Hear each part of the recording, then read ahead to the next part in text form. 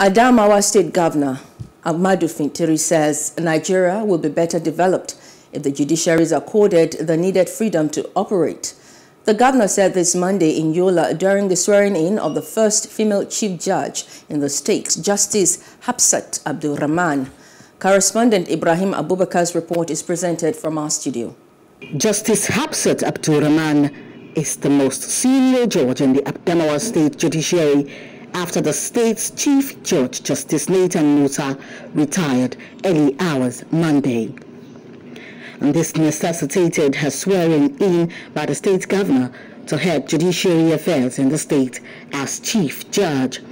Governor Fintiri congratulated her on attaining the level in her career, but admonished her to discharge her duties devoid of sentiment and corruption. I urge you to be guided by your calling and be fair and impartial in your decisions. I charge you to shun corruption and conduct yourself in ways that will inspire the confidence of members of the public in the judicial system. In her response, the new Chief Judge, Justice Hafsat Abdulrahman, thanked the state government for the confidence reposed on her and promised to deliver.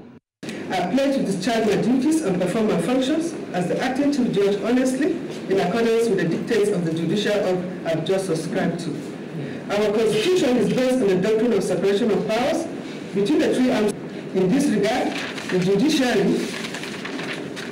is ready at all times to collaborate with the executive and the legislative arms of the government to promote the principles on which our Constitution is based. Justice Hafsat Abdulrahman is the first female to hold the position of a Chief Judge in Adamawa State, having taken over from the fourth substantive Chief Judge of the state, Justice Nathan Musa, who stepped aside Monday. Please do subscribe to our YouTube channel and don't forget to hit the notification button so you get notified about fresh news updates.